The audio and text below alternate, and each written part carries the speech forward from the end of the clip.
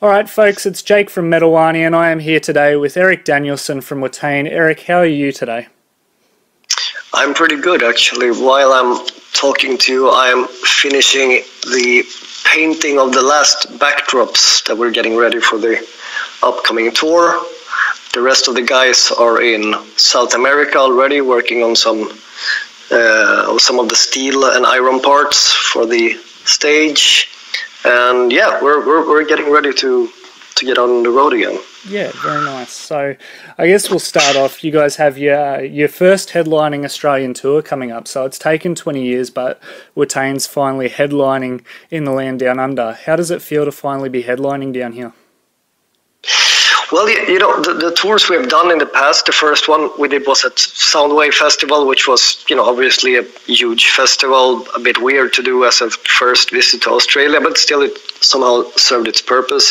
But the other two were with, one with Behemoth and one with Mayhem, and I think, you know, it was, sure, we were not headlining, but we were still, we got all the space that we needed, and we you know, we didn't really see them as support tours, so of course it's great to have your logo big on the poster, but at the same time the most important thing for us is just to be back down there, you know, and go to New Zealand for the first time will be fucking amazing. And no, it's gonna be great, and it's also part of a much longer tour. Actually, we're taking off already in a week, or I am. The other guys are already in South America. We'll start off there, then head over to Australia after that, New Zealand, and then up to Asia. So it's a full-on 2-month fucking mayhem. Yeah, very nice, very nice. So as you touched on, you have been down here before, like 3 or 4 times now. How are the Australian crowds compared to the crowds elsewhere in the world for Watain? I mean, I only, when anyone mentions Australia, I think everyone in the band gets pretty, you know, excited, because it's always been a country where we had a lot of contacts, you know, other bands, and there's this obviously this rich old underground scene from the 80s and early 90s.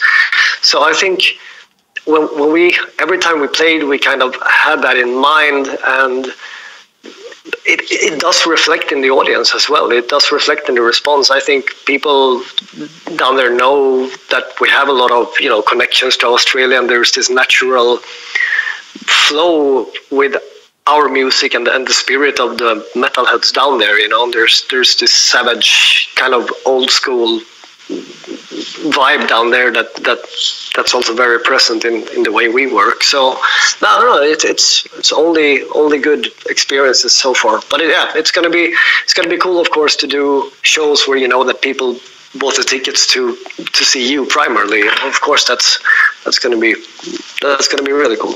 Yeah, definitely. So I guess I do want to like touch back on your very first time in Australia when you did perform as part of Soundwave Festival, and sure, I know that we are, as you mentioned, like there's obviously a lot of connection between the band and Australia, but did you anticipate the type of reaction that you received during those shows for Soundwave? To be honest, I don't really remember so much from the reactions of the crowd. We were playing quite late because we brought our entire pyro production, which is still a huge black hole in our old economy. It was like the most, I don't know how the fuck we were thinking, but we were playing quite late. We were playing in between In Flames and Machine Head, or some weird bands like that we have like almost nothing in common with. So I don't know, we were kind of outsiders on that festival. I think Marilyn Manson or something like that was headlining. There were no other extreme metal bands really, you know. So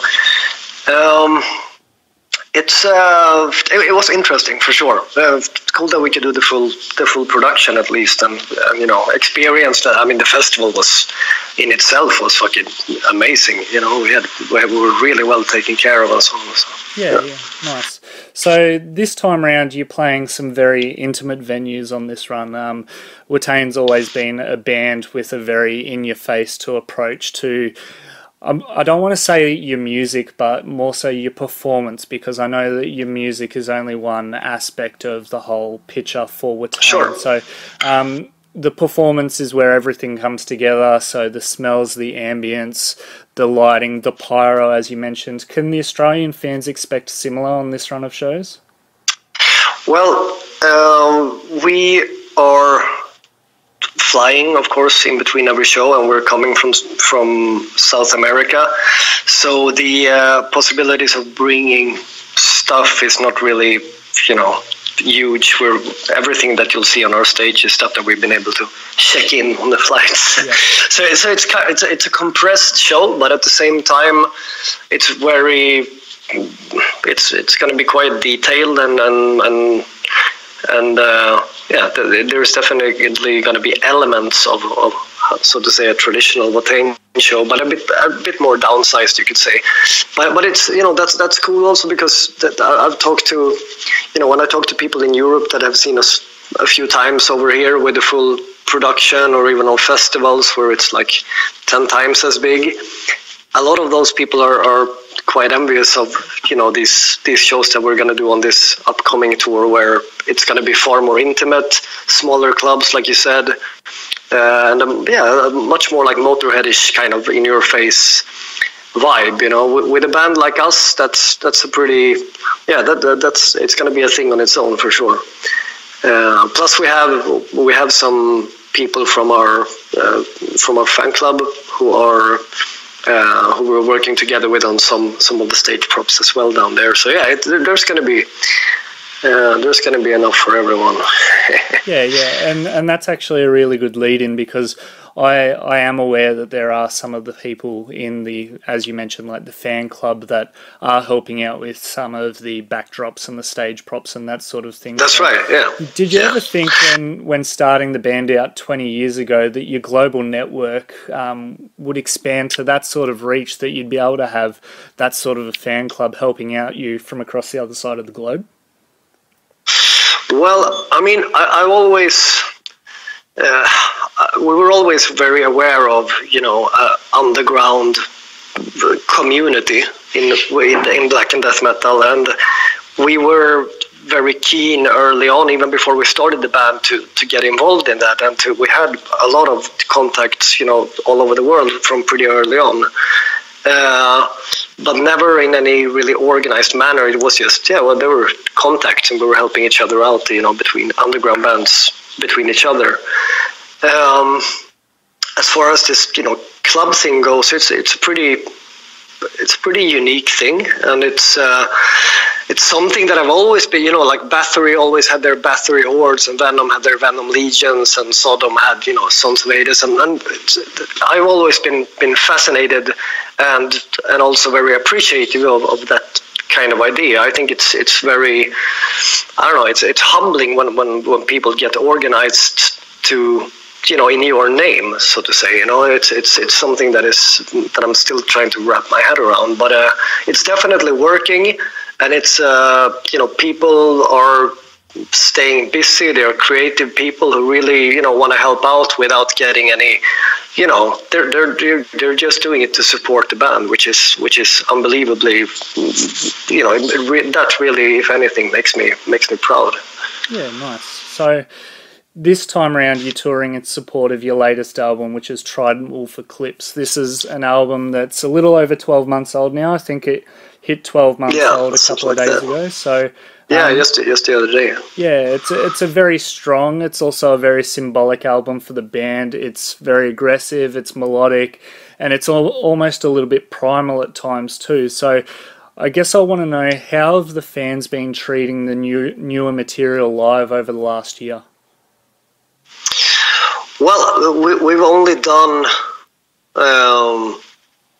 headline tours for this run, and when you do headline tours, obviously most of what you see in terms of reactions are, the maniacs that are up front and that are raising hell together with us. So my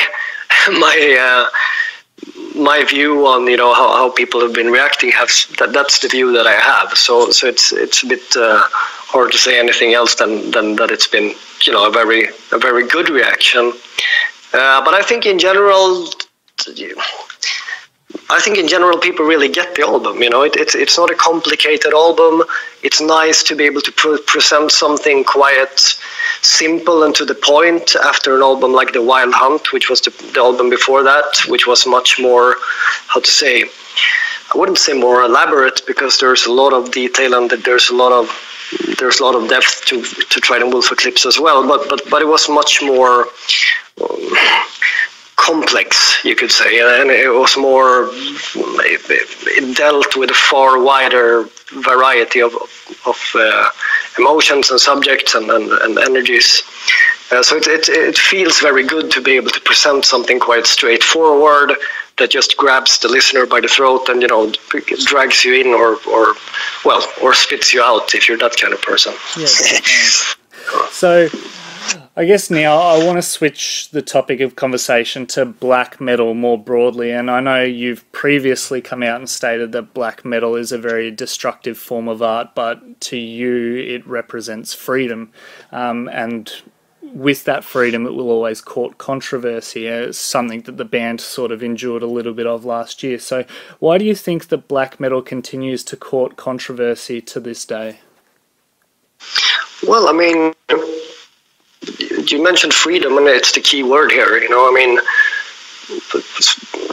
freedom can easily be seen as something very destructive, because it's in order to attain the freedom that we're talking about, you need to break a lot of boundaries. You need to break a lot of rules, and you need to challenge things that are established as, you know, norms, and that's usually what people that adhere to those norms would call destructive behavior, you know. So and controversial behavior for that matter. And I just think it's a very natural outcome of doing this, you know, to be seen in the light of controversy and have your work considered taboo and so on. I mean, it should be, it must be to a certain extent, because otherwise you're not in touch with the things that you are singing about. You know, if you gotta practice what you preach, and if you do that, well, your band is going to enjoy or suffer from a lot of, you know, rumors, a lot of controversy, a lot of, you know, random preconceived notions that people spit out because they don't know any better, and it's just the way it is. I mean, it's, to me, it's just a part of the game, you know, and it's nothing that you work consciously for. It's just a result of doing something that you love very deeply, and that's, you know, a bit problematic to, I don't know, normal people. yeah, no, fair enough. Now, I've got one final one for you, Erik, before we sign off here. Sure. So I'm sure that you're aware and you sort of know about the film that's coming out, Jonas Åkerlund's Lords of Chaos film. So film that's shedding light on the formative years of Mayhem, and it's been getting a lot of media attention because it's gearing up for its release next month. Now, I know that Watain's toured with Mayhem, but given your beliefs on what black metal should and shouldn't be, are you worried about the way that the film might paint black metal to a broader audience? No, I'm not. I've seen the film, and it's, you know, it's not a gateway into black metal knowledge at all. It's a movie about, you know, juveniles that do a lot of really extreme things, and I don't think that people are going to walk away from that movie thinking that they know a lot about black metal. I don't think that they're going to feel like educated on the history of Mayhem or what went down. I think they're going to walk away thinking that they've seen a pretty intense fucking movie.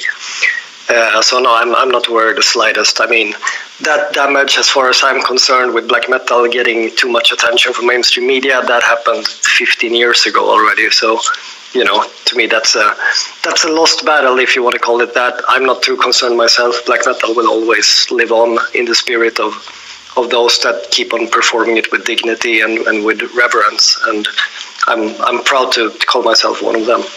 Wonderful. Erik, thank you so much for your time, and we look forward to seeing you when you come down here in early February. Absolutely. We're very eager to get down there. Hope to see a lot of you fuckers at the shows.